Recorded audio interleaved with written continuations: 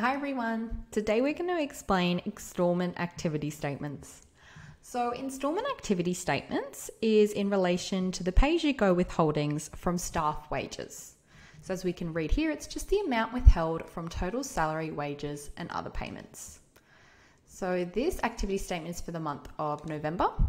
We can see here is the total amount of wages that have been paid, and here is the total amount that's been withheld. So during the month of November, this accrues, and at the end of that month, your accountant would send you an IAS report or installment activity statement report, letting you know how much you owe.